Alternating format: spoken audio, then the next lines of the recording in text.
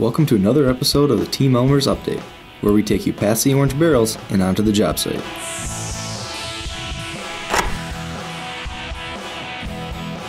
The Hammond Road project in Traverse City began this past June with the goal of installing an additional water tower to the existing system.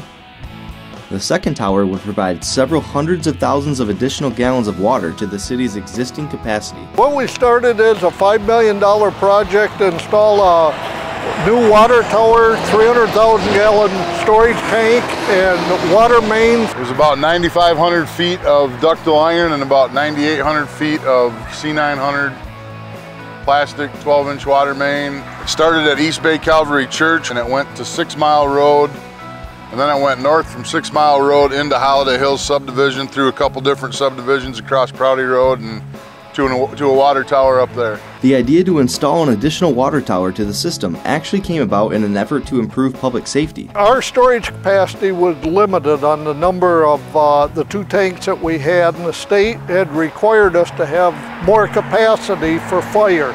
So we had put another water tower in, and we created the loop on the water main to connect the two water towers together, and then we got fire hydrants along the route so that people will have fire protection. Initially, the new tower and water main will serve the single purpose of providing additional fire protection to the residents of the area. However, there will be other municipal options later on down the road. The only unique part of this thing was that there isn't any water services on this, so it was just running the main. Everybody wanted to know, do they have to hook up to the water main?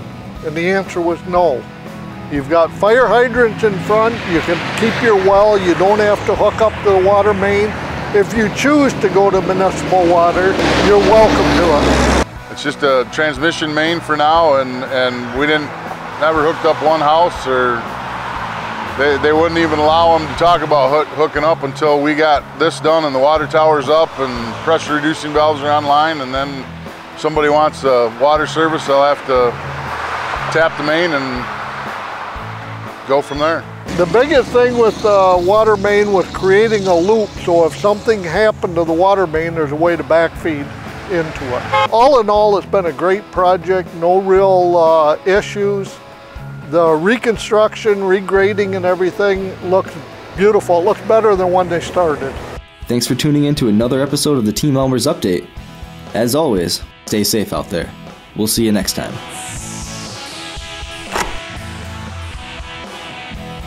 Don't forget to subscribe, follow us on Twitter, and like us on Facebook, and check out teamelmers.com for more project information.